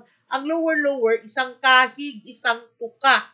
Ganyan silang mga dukha. So, tayo, saan tayo na-belong? If you can eat 3 times a day, you have TV, you have you have appliances at the comfort of your home, you belong maybe in the lower middle or the upper middle if you can afford more. Alright? So, mga artista, naghirap sila ngayon. So, they go into middle, ang nagiging upper lower, ang iba naman naghirap na rin talaga dahil wala na talagang project, right? Remember, yung mga artista malalaki ang kita nila but project based. Okay? Pag walang project, wala kang kita. Yun. Alright? That one is called letter B, social stratification. Ang letter D naman is social mobility. Could be dalawang type of social mobility. Could either be vertical or horizontal. Yung social mobility na vertical, from lower class, punta ka ng upper class. That's a vertical mobility. Ang horizontal mobility, coming from a slum area, napunta ka sa one big subdivision. That one is horizontal mobility. Alright? Social stratification din yung India. May tatawag silang caste system. Caste system, may tatawag silang untouchable. Yung lower-lower nila, untouchable or parehas. But ang pinaibahan sa Pilipinas, kahit lower class ka, pero nagsipag ka, nag-aral ka, nagtrabaho ka, at nag-aral ka, you can improve your social status. Yun yung kagandahan ng Pilipinas. You can be from lower class to middle or even to the upper class. Manny Pacquiao, vertical mobility from lower to upper class, horizontal from barangay to a high class subdivision. Ang sa mga Indian naman kasi, namamana nila or they inherit whatever the class of their parents. So, pag untouchable ka or parehas ka, paglaki mo, katulad ka rin ng parents mo. That is sad in the caste system. Take note, walang formal education sa parehas at sa kasudras. Ang sudras, sila yung mga servile class sa caste system. Example, if you have watched Three Idiots na film, si Wang Du is a son of hardinero na matalino. Okay, si Ranchu ay anak ng mayaman na Brahmans na they are open to school wherever they want. So, dahil bobo, pinalit si Wang Bu. Okay? So, makita mo dyan yung tinatawag na social stratification. Alright? Next item, number 40. Philippine social development efforts include anti-poverty and pro-poor programs in determining who are the poor and how the poor are the poor, and the government fixes the amount of money a family would need to meet the minimum requirements of decent standard of living. What do you call the amount so fixed? Relative poverty, per capita income, culture of poverty, GNP. The correct answer is letter C, the culture of poverty. Alright? So, what do you call the amount so fixed? Ang per capita income, it's the expenditure of the government to certain programs that the government is doing. Ang GNP is a gross national product. This talks about the uh, what you call that, the product at the end of the year of the performance of the government of the in terms of economy. All right. Okay. So next one, number 41. Pero culture of poverty is not even the correct answer for this. There must be the proper call of about the what you call that, the amount. The question is about what do you call the amount so fixed. All right? Hindi sagot ang culture of poverty. Ang culture of poverty ay sagot sa determining the poor who are the poor and how poor are the poor. Okay? And the amount that fixes the money that would given to the family for decent standard of living is what you call that, supposedly it's a form of provision. How do you call that amount? So sa Amerika tinatawag nila yung subsidy, family subsidies. Dito sa atin, dapat ang tawag dyan, 4-piece subsidy. 'Di ba? Mayroon tayong binibigay sa mga 4-piece. Okay? Ang nang call so amount, so called. May ano tawag sa 4-piece? May SAP. Ano SAP 'yon? Hindi ko alam yung SAP. Ang asawa ko, yun yung ginagawa niya, pero hindi ko naintindihan yun ng SAP. What's the meaning of SAP? So, sa kapanahunan niya yun, dapat yun yung tawag. SAP is the amount that is fixed given to the family. Sa America, they call it stimulus for this pandemic. But in Canada, because nagre-receive sila, ang tawag doon is subsidy, family subsidy, $200 per child, right? Who is not working. So, 40, there is no correct answer there. So, amount to fix. Can you hear me? But among the Yes, options ma'am. there, C is the best option. Normally, sabi nila pag walang sagot, letter E. Ayaw ko mag-advise niyan because yung tinatawag nating E, which is no error, hindi naman totoo. As test writers normally write the questions with an answer. So, medyo magkamali-mali lang siguro sa mga choices as they encode it. Pero, dapat may term ang amount. So, sa kapanahunan ngayon, sinasabi ko, ang tawag doon, SAP sa pandemic. So, sa walang pandemic, may 4P sila, nire-receive nilang amount to meet the living of standard. So, in some other countries, may tawag din yun. Sa Amerika, may stimulus yung family. Alright, number 41. Legislations granting special privileges to senior citizens help to neutralize prejudice and discrimination towards a social category based on race, ethnicity, sex, or age. Of course, when you talk about senior citizen, the correct answer is letter D, age. That is 60 and above, you got 20% discount in all participating establishment, but supposedly for all. Okay, even in the jeepney ride, you have to receive 20%. That's the nice thing or perks of being a senior citizen. All right, number 41, 42. This is a growing number of advocates of gender sensitivity. In sociology, gender means blank. A biological characteristic. male or female? B, the expected disposition and behavior that culture assigned to its sex? Or C, the rights and obligation for women as provided by the Constitution? Or D, homosexuality as a deviant of behavior? The correct answer here is letter B, the expected disposition and behavior that culture assigned to its sex. Sabi din naman mo, what about this lesbian and gays? Kasi dami-dami na daw gender ngayon. LGBTQ, lesbian, gay, what is B, bisexual, T is, what is T? Uh, nakalimutan ko ng T. Transgender, I'm sorry. Transgender, and Q is queer. Ano yung mga queer? They're still questioning their identity. Okay? So, medyo meron tayong lesbian. They definitely choose to become lesbian. Medyo gay, purely gay. Pero yung both this, we call that the bisexual. And whatever they call them, that is their what we call sexual orientation. Alright? So, halimbawa, I choose to become lesbian.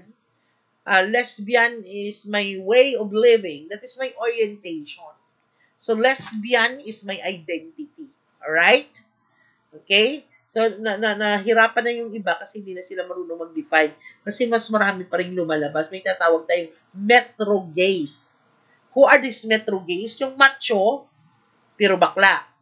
Meron naman tayong tinatawag na pansexual. Ano naman tinatawag na pansexual? No definition. They suit to all kinds. Okay? Yung lahat pwede sila. That one is called pansexual. So, napakadami na palang mga definition ito. Alright? Number 43. Which type of family is more prevalent in the third world than industrialized countries? Is that extended family, nuclear family, family of orientation, or family of procreation? The correct answer, of course, is letter A. Okay, there are different types of family. Nuclear or conjugal. Okay, again, nuclear or conjugal. This is a family composed of father, mother, and children. The second form of family is the extended or consanguine. What do you mean when you say extended and consanguine?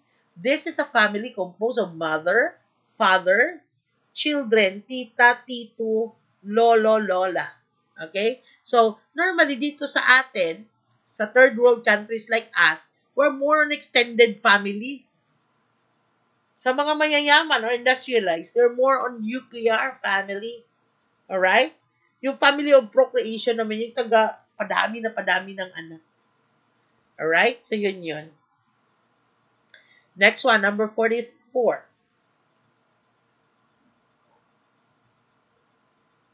Persistent nepotism in our society is generally explained as repayment to family members of a debt of gratitude, which sa Filipino is termed as what? What's your answer, guys?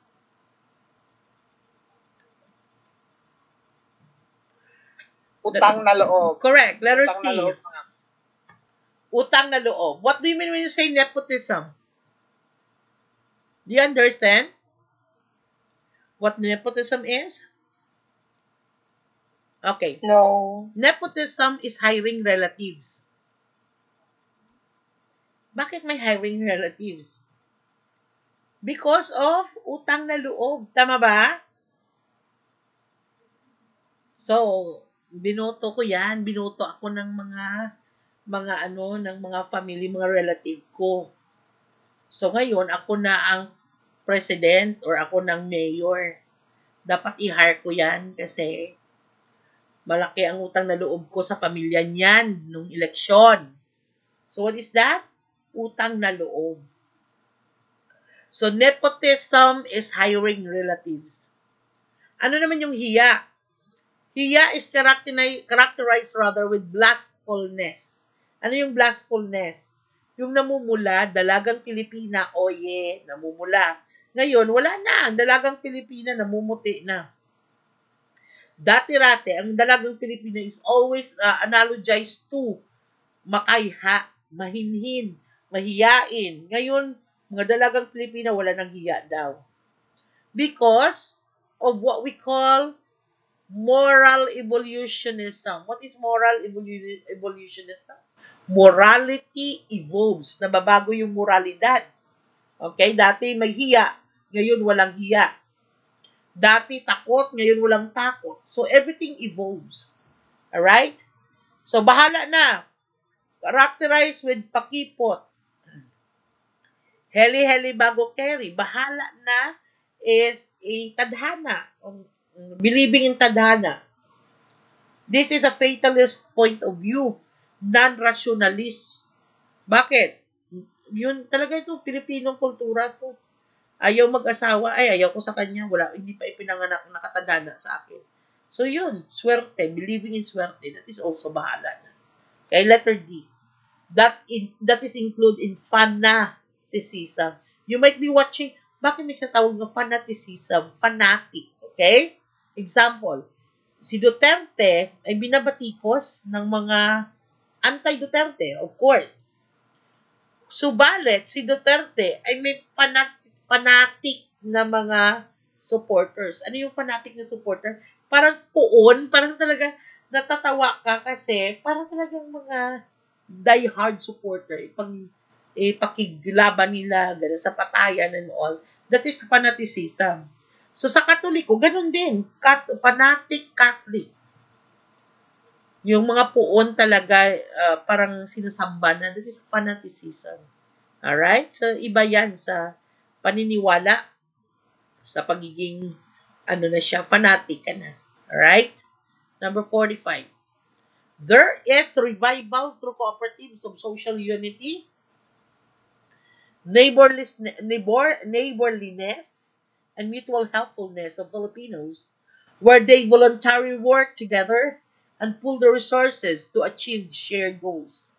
This Filipino practice is known as compadre system, barangay, amor proprio, bayanihan. Give me your clue.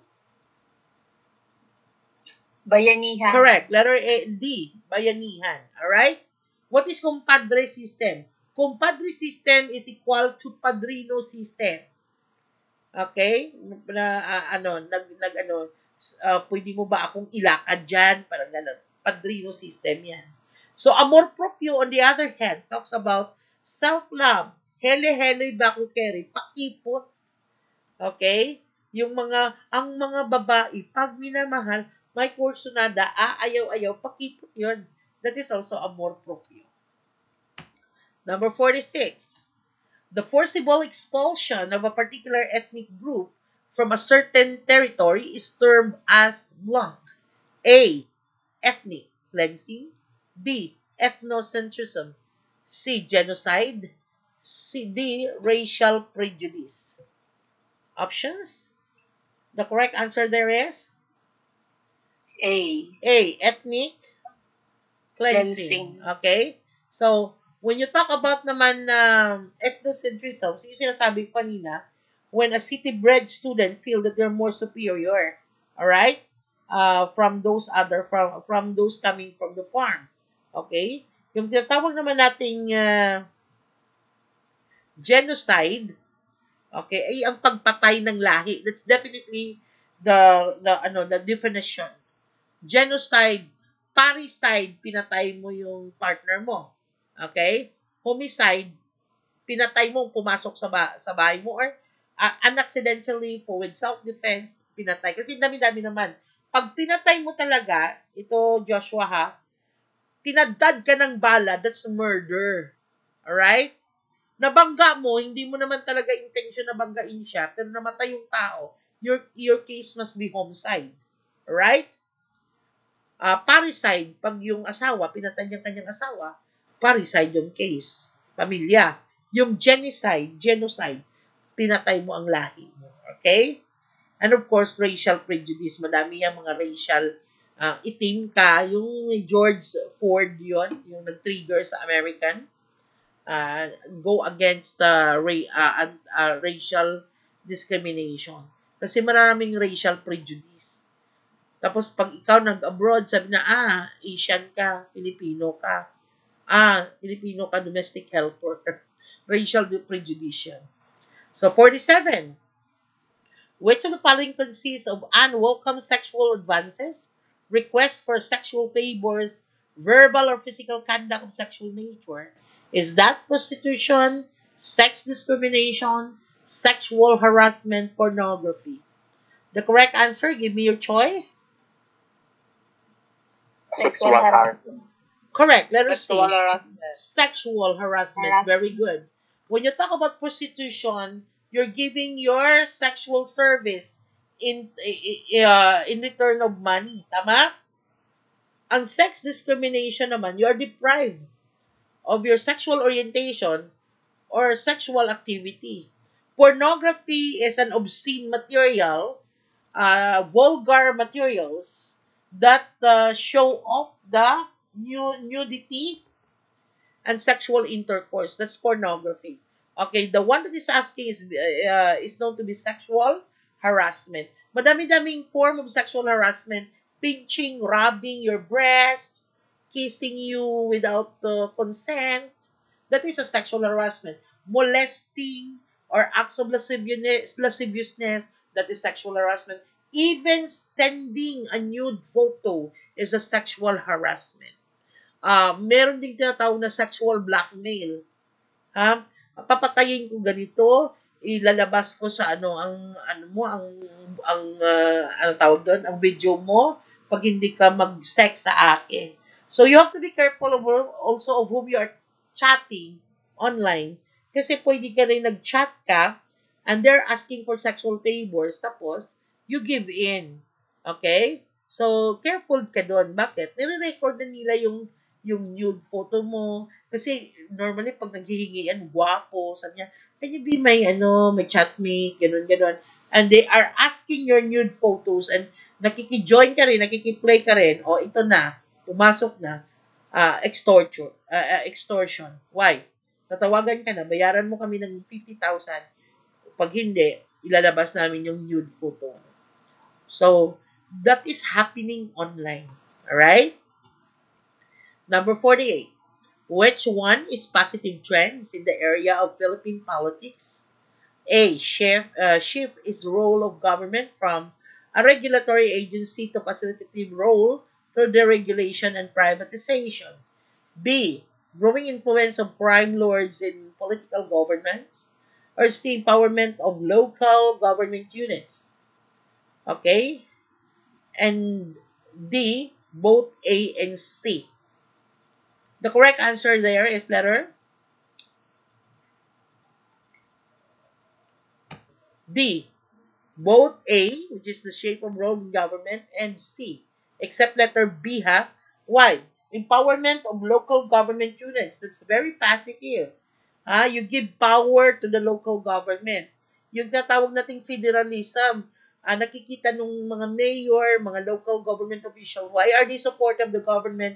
Because sabi ni Duterte, let's push the federalism by giving power to the local government unit. So, kagaya ng US, ang US kasi is federal government. Si Trump yung president nila, but each state, the US has 50 states. States of Hawaii, state of Florida, may mga governor who act as a little president.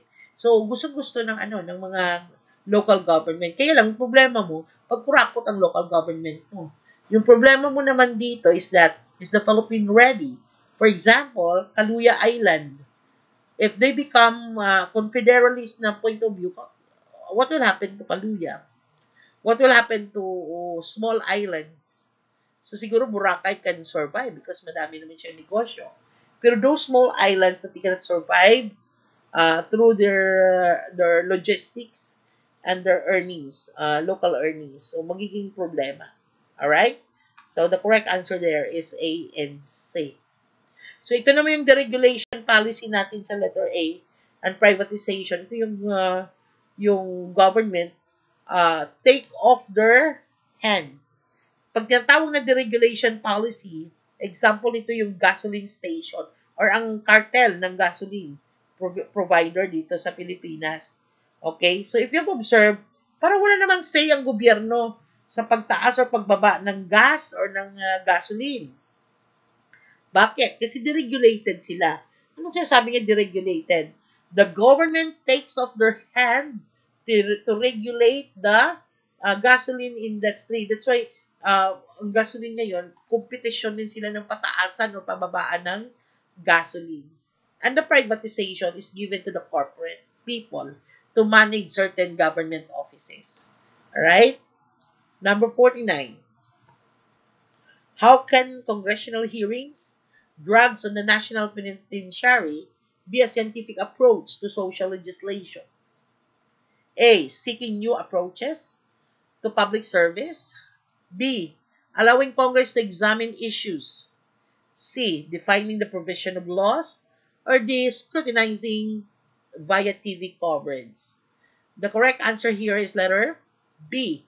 Allowing Congress to examine issues. Madami kasi tayong pagtuunan ng pansin. We have what we call three branches of the government.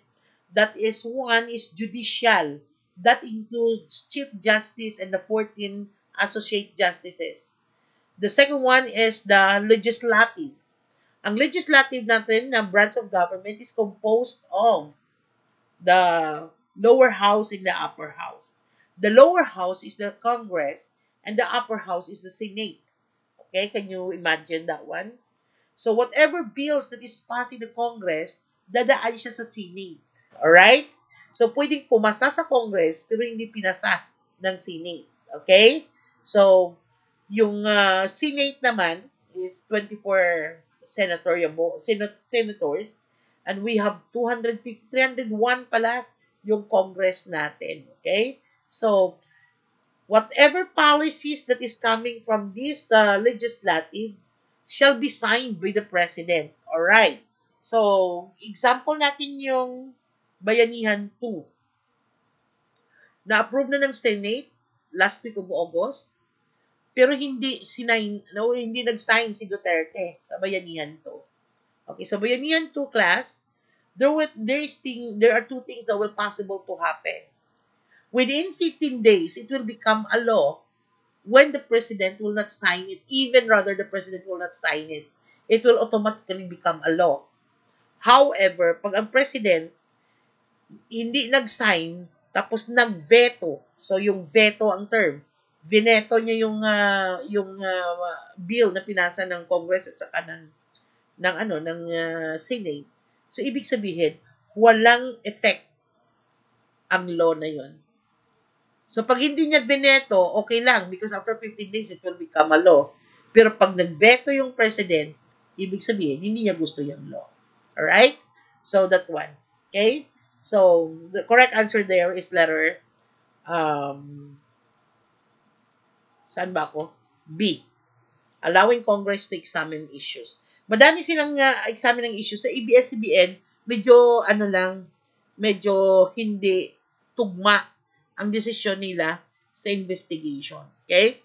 Kasi wala namang proven na violation ng EBS because walang filed cases against sa kanila. So, yung mga malalaking violation ng iba ni in-ignore na ngayon. Yung pang there is social injustice there in terms of examining the real issues of ABS-CBN. Alright? Yung GMA nagbebenta ng black box nila. ABS-CBN ka na. Yung Sky Cable, yung big cable industry, digital din ng yung isang frequency nila divided into different channels. ABS-CBN, kinuha talaga yung frequency. So there's unfair, but anyway, Lopez has accepted it anyway. Alright? Number 50, last item. Under the exchange theory or work should be rewarded. What advanced professional work through the effort of PRC? A. Board examination. B. Licensure examination. C. Examination produces computerization. Or the outstanding professional award. So among the options there, the correct answer is letter D. So the exchange theory of letter D, they award outstanding professional awards such as yung mga who top the board, ganon. Right now, nire-regulate nila yung tinatawag nating CPD or the Continuing Professional development program of the PRC. So na lahat dapat may trainings and seminars. Okay? So sino bang attached sa PRC? Yung teachers board exam or different board examiners of different board examination or licensure examination. So how many licensure examination that the PRC is offering? 40 examination. That's sabi ko nga, uh, 40 examination. And there are a lot of review center na nakafocus lang sa LET, sa agriculture. Sa kami, agriculture at saka LET. So we are soon opening nursing review. So, yung sinasabi ko na 40 board exam ang hinahandle ng LET, ng LET, ng TRC, and there will be a lot more. That's why ako, I'm looking forward to open later on engineering review because walang engineering review center sa Iloilo at saka yung nursing also because I've been handling 18 years I'm doing this business in the class in both LET and nursing. So it's time for me to open nursing program to cater again St. Gabriel College in Calito. All right, class. Any questions so far? Why? Any questions so far? I hope you Um, learned. I hope you learned why? something. What did you learn today, Joshua? O damo eh. You learned anatomy, right? You learn, Yes, about suicide ni Emily Dauphin. May yeah. may other pag suicide mo pero nalipatan ko. Talk about sa direction, talk about kwanla, oras, talk Oo. about sa ano pa dito ma. May mo pag kasi kwan mo nalipat na ako ma'am. Okay. So anyway, you have all the time to to remember those and stay safe everyone. Thank you so much my audience. Thank you so much. Okay. So we will be Bye. posting the top Thank you, notcher. ma'am. Thank you. Thank you so much. God bless. Good Thank you. afternoon. Sige, bye-bye. Oo, halong-halong.